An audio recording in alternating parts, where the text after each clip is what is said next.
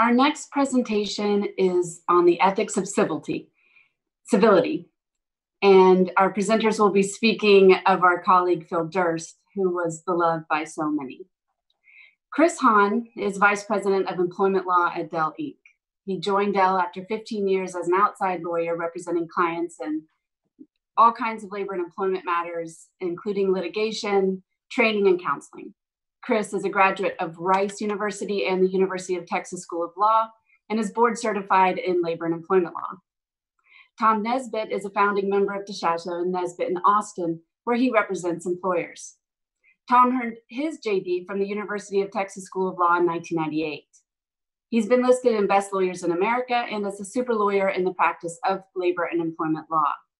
Previously, Tom was with the Austin office of Fulbright and Jaworski. He is board certified in labor and employment law. I had to do some internet sleuthing to make Tom's introduction. I recommend you read his bio in the materials. None of what I just read is in there.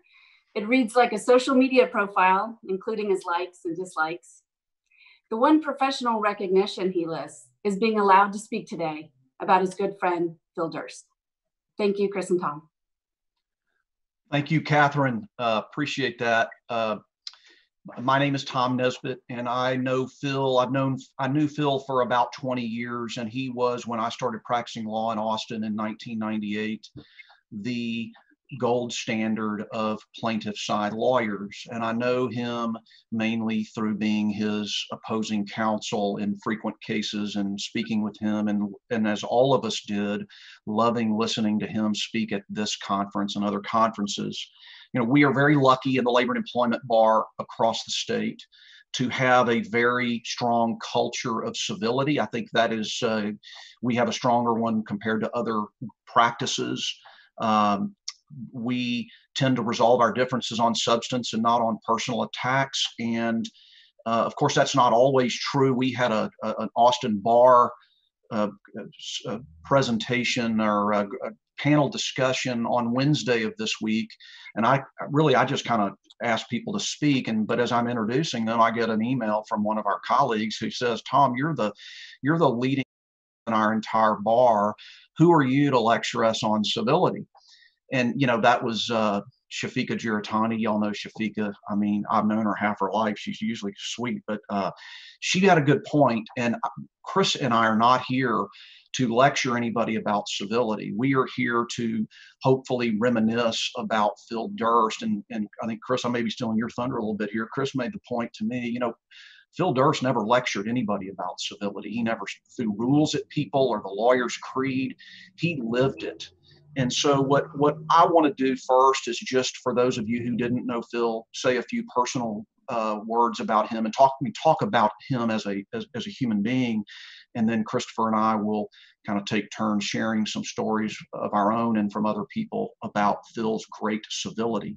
Phil passed away on October 1st, 2019. He was only 62 years old.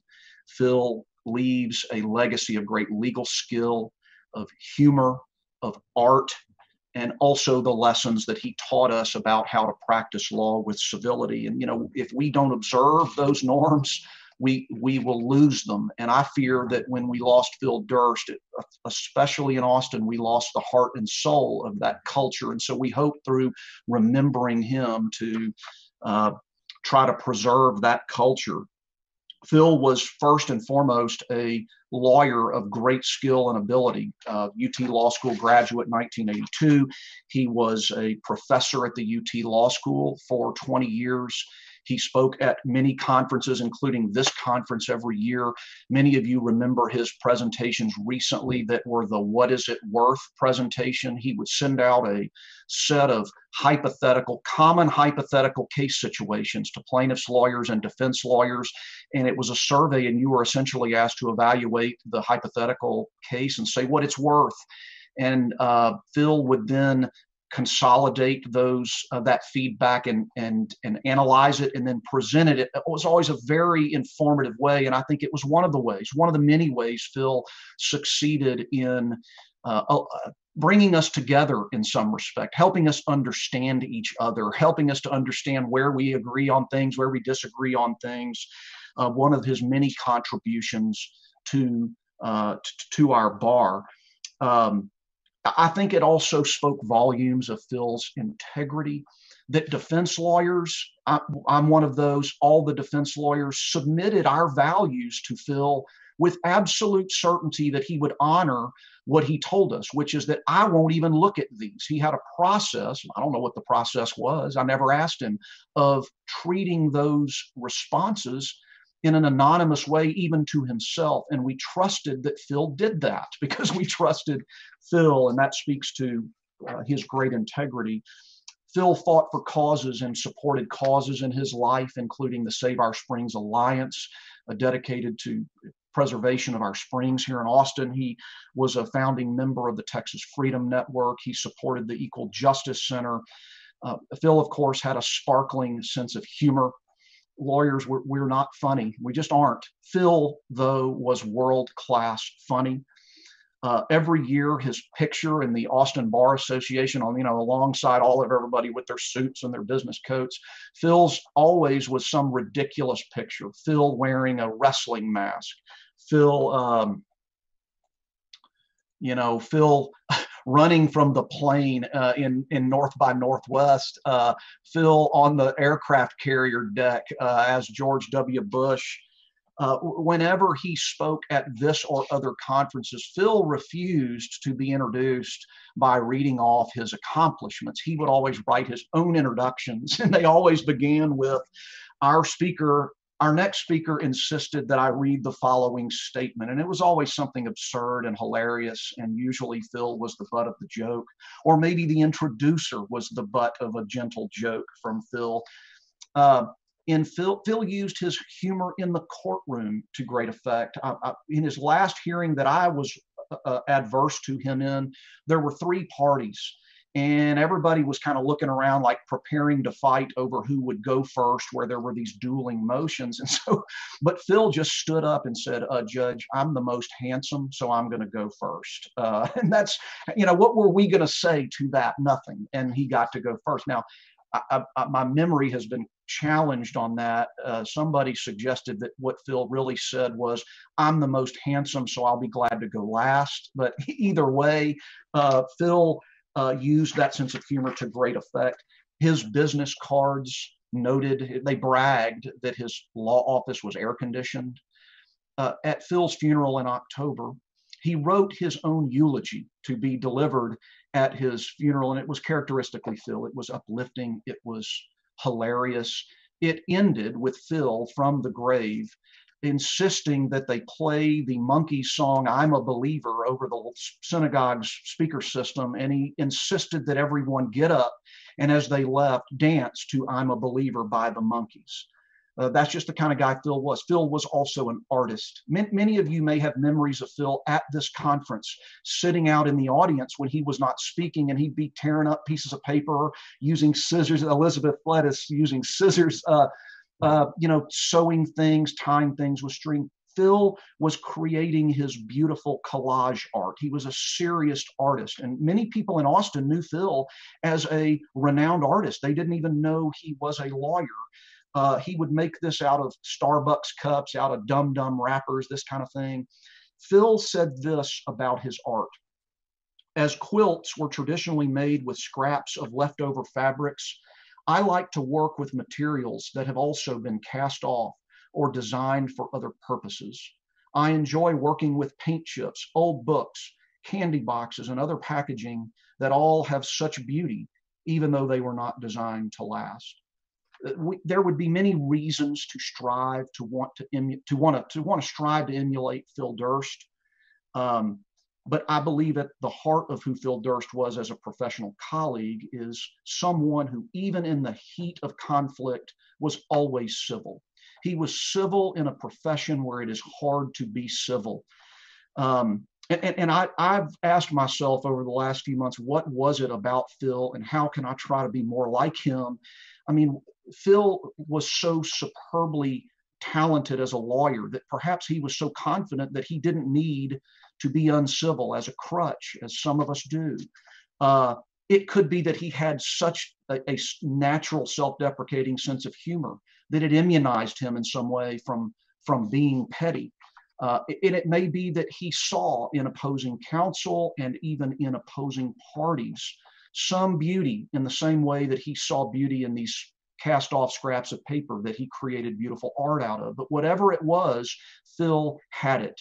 And what I'm going to do is with Christopher Hahn is we want to talk about how that was not only a trait that made it a pleasure to be adverse to Phil. It was effective. Phil used his great civility to be an effective lawyer, and one that, you know, people on both sides of the bar want to emulate. And we're gonna do a little bit of what Phil never would do, and that is, you know, I guess to get, you know, y'all all want your ethics credit. I want it too, and I think Phil would want us to have our ethics credit. So we're going to cite a few rules, but mainly we want to tell this story about what Phil, through his actions, tried to teach us. And we're going to kind of hand it, you know, Christopher really is the visionary behind this hierarchy, this civility hierarchy that, you know, at a base level, there are things, there are rules, there are guidelines you need to follow to just protect your law license, to comply with the basic rules. And then above that, there are procedural rules that we are expected to act in accordance with. And then at the top of the pyramid, there are rules and norms, most of them non-binding, that go to protecting the integrity and honoring the profession. And Phil did that so effectively. Phil lived the lawyer's creed. This is you're all familiar with it. You probably have it as part of your representation letters. It's a non-binding aspirational statement of how we ought to practice law. I am a lawyer. I am entrusted by the people of Texas to preserve and improve our legal system. I must abide by the rules, but I know that professionalism requires more than merely avoiding a violation of the rules. And I am committed to this creed for no other reason than that it is right. And it begins with these 5 aspirational statements about what duties a lawyer owes to the profession itself, to the administration of justice, and integrity and independence. So I am passionately proud. My word is my bond. I am responsible to ensure that all persons have access to competent representation, regardless of wealth or position in life. That was one of Phil's great causes. I commit myself to an adequate and effective pro bono program. I'm obligated to educate my clients. I'm not going to talk about the cases in the paper. There's some pretty interesting cases in the paper. One of them is an order that came out during this COVID-19 epidemic where a federal judge, I think up in Illinois, had to deny like 2 different motions that a party filed for the judge to reconsider the decision to put off a TRO case in a trademark dispute over unicorn drawings. That's a great order to write. And the judge concludes his order denying this guy's ridiculous motion with a quote that was to the effect of, sometimes the best thing you can do as a lawyer is tell your client that he or she is a damn fool and should stop asking you to do what they want you to do. And then finally, I will be conscious of my duty to the judicial system. I'm going to turn it over to Christopher Hahn. Christopher's main interaction with Phil was, again, as an adverse opposing counsel. Phil has been a long-time in-house employment lawyer for Dell. Phil represented a number of Dell employees. And so, Christopher, I want to turn it over to you. Thanks, Tom. And so I really want to emphasize the point that Tom made, that Phil's civility was not just, made it a pleasure to deal with him. It really made him substantially more effective as a plaintiff's lawyer. As an in-house lawyer, I've dealt with plaintiffs' lawyers all over the country, in some cases all over the world. And I've seen, all different kinds of lawyers. And a lot of times there are fights that are so utterly unnecessary and don't advance the interest of the client. Phil was quite literally the opposite of that. Over the years, he represented a number of current and former employees of Dell, bringing claims against the company. And we were able to resolve every single one of them without so much as a filing. And I don't mean a filing of a lawsuit. There were no files of a charge, no filings of anything, because Phil would make contact in a way that from the outset was trying to get the resolution that was most beneficial to his client. And so the first thing I want to talk about, and Tom, if you'll go to the next slide, is that opening of the opening salvo. Oh, I'm sorry. Let me hit the 3 or 4 points of the lawyer's creed. That the second section of the lawyer's creed is lawyer to lawyer, and I think Phil lived these in all of his dealings with me. Number 1, being courteous and civil in all communications. Number 2, never playing the gotcha game with documents and calling out any changes that he made. But the really important ones are not being disagreeable when disagreeing, recognizing that you can advance the interest of your own client without casting aspersions on the other side. And that number 10, I think, is really one of the most critical from an effectiveness standpoint that really demonstrated, Phil's strengths, is he could really communicate his client's concerns and issues without casting aspersions, not only on opposing counsel, but on other witnesses in the case or the client. And so now, Tom, if you'll go to the next one. So Phil, in our first dealings, would send a nice formal demand letter, and towards the later end of his life, he would just pick up the phone and call me. But all of his initial communications were civil. He did not make personal attacks on me or the company, or even the individuals within the company with whom his client had a beef. When he made factual assertions in the demand letter, they would be accurate. And both of those things, I really can't emphasize how important they are, because when I get a demand letter from a plaintiff's lawyer, I'm going to have to take it to the decision makers who are being accused of the bad acts. Not only am I going to have to walk them through the demand letter accusations, these are also the people I'm asking for money. So if I'm going to try and resolve this case, I'm going to be hitting their P&L statement. I'm going to be hitting their budget with money to come out of their pockets to settle the dispute. And when the demand letter I receive starts with an attack and accuses them of egregious behavior and says that they're bad people and they did bad things, we're setting the tone in a very negative way, and it's going to take me some amount of time just to get them back to level before we can ever begin to talk resolution. When the plaintiff's lawyers sometimes hear a story from their client and then write up the most egregious facts that their client can mention in the letter, and I take that to the decision maker who's being accused of the wrongdoing, and those facts are not true, or any number of them are not true, then I've got a client who is going to dig in and wants to argue and says, this is all based on a false premise. There's no reason for us to settle at all because none of this is true. Phil had a way of making sure that if he had, very negative factual allegations, he would temper them. He would temper the tone, and he would temper, say, it is my client's understanding that these things happened. He would make it so that it wasn't this absolutely happened and your guys are bad guys. That goes a long way for me to be able to go to that client and say, listen, there's a different perspective here. This is the way they view it, and that's why we should be thinking about resolution. Another critical thing from that initial demand letter is I get demand letters every week where there is a number demanded that has no basis in reality, where I will do a generous calculation of back pay, front pay, compensatories, look at the number that I've calculated, and then look at the demand, and the demand is some multiple of complete and full relief.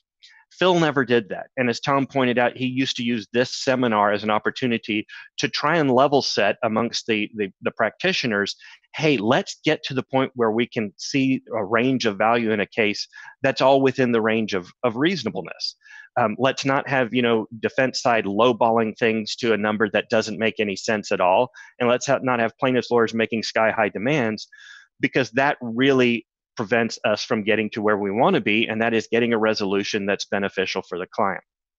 Another thing that Phil was awesome about was in the preservation demand. I get at least one demand letter a month with the attachments of all the things that they expect me to do to preserve evidence, to get every backup hard drive, backup tape drive from every email system, from every system within the company. Maybe the lawyer on the other side doesn't recognize that what they're asking me to do is $100,000 worth of preservation work to pull from as many systems as a company this size has.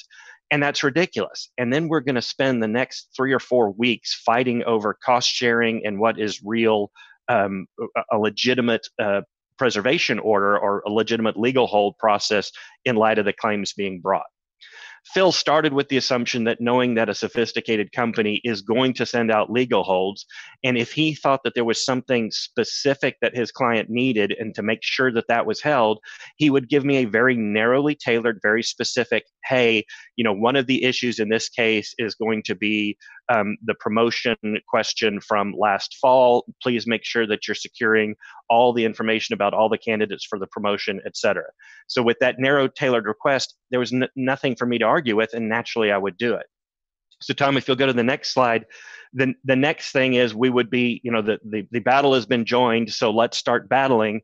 Except with Phil, it was really hard to, because he followed the ABC rule, always be cordial. Every conversation was laced with humor and good nature and good spirits. When we disagreed on factual things, he would be non-disagreeable. He would say, things like the other perspective is. And one thing that made Phil really, really effective in negotiations is that he would readily acknowledge that he has a single source of information, and that is an aggrieved person who is his client. And he would recognize that there are other sides to the story. And he would be open to hearing facts that contradicted his client's facts. And he would never make it sound like, the facts he had were rock solid. And if you didn't buy into them and you wouldn't agree with his version of the facts, we couldn't settle it. Because that's ineffective. When I go to my client and say they insist that these things happen, and if they didn't happen, my client's going to dig in. There's no way I'm going to get them to authorize a settlement. Throughout the negotiations, Phil always conveyed an aura of, I am trying to do right by my client. It was never a pissing contest where he was trying to get a win, where he was trying to say, I'm going to beat you, I'm going to beat Dell. It was always in terms of trying to get the best result for his client. So the next subject matter I want to talk about in one more slide is when we get down to resolution.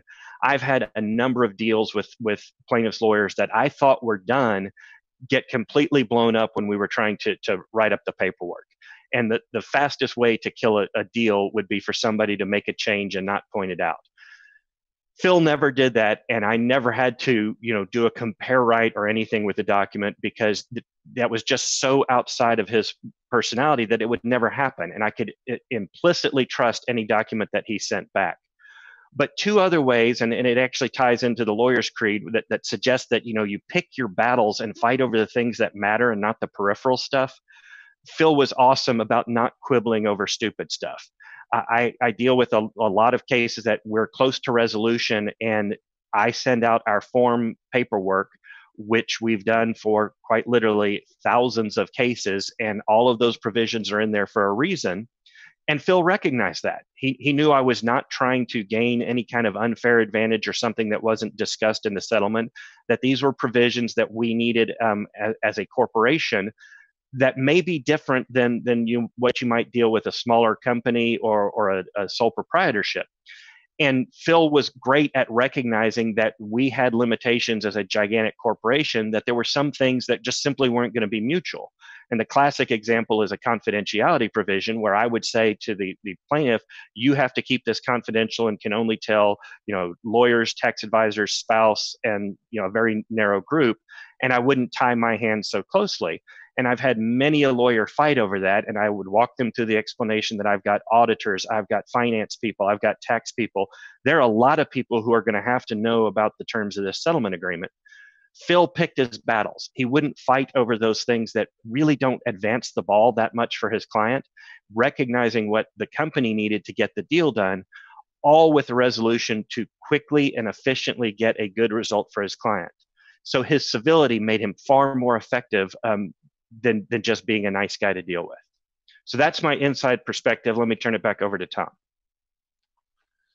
Let me just see. So, I said earlier, my main dealings with Phil professionally were as adverse counsel. And we've cited some of these rules about, and it's almost demeaning to Phil to go through some of these, quite frankly, because it would never enter Phil Durst's mind to reach a settlement agreement with me on key terms and then send me a settlement document that moved the ball out, 25 yards from midfield where we started. It just would never enter his mind. It would never enter Phil's mind not to give me an extension on a discovery request that I asked for. It would never have entered Phil's mind to have a discovery dispute. I told this story we had a really beautiful Austin Labor and Employment Section bar event on Wednesday where a number of people spoke about Phil and his great civility. So I kind of got a head start on this.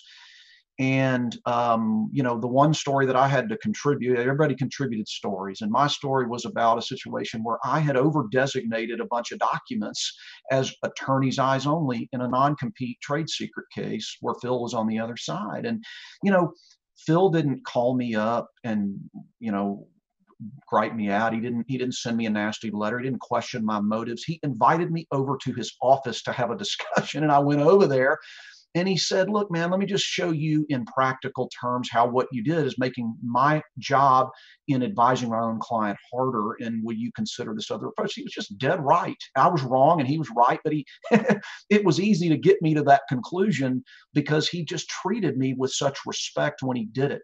I want to tell one other story as we're running out of time here that was told yesterday that I thought was so remarkable by a different lawyer. And this lawyer had first begun the presentation, talking about Phil by explaining that when he was a young lawyer at a big firm, after a case against Phil wrapped up, Phil invited him out to lunch and all this. And he was like kind of flustered by that because it had never happened. He didn't know that you could do that as a young lawyer. And then he developed this relationship with Phil. And he was representing, he got one of these demand letters from Phil that was very civil, but the lawyer said, look, I had to call him up and I had to say, hey, Phil, look, your legal theory is not viable. You've explained a lot of facts that maybe seem unfair or whatever, but you don't have a legal theory. Help me understand what I'm supposed to tell my client your legal theory of liability is. And Phil said to him, and I'm probably butchering this, but this is in substance what it was please go tell your client this. Tell your client, my client has worked for them for a long time. The termination of her employment has been very hard on her. It's devastated her financially.